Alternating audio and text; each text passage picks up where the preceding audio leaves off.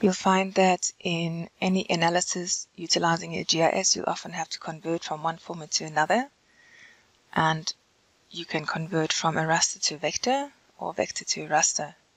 If you convert from a raster to a vector, then you are vectorizing.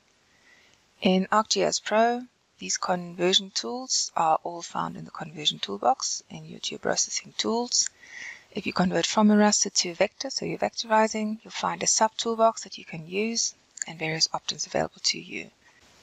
In this particular instance, I would like to convert the raster that you see in your screen, which consists of rows and columns of cells of equal dimension, to a polygon.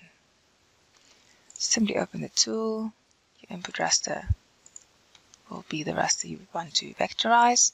You must always specify which fields you're going to carry over into the vector and then give it a suitable name. You can simplify the polygons or not, and you can also create multiple features or not.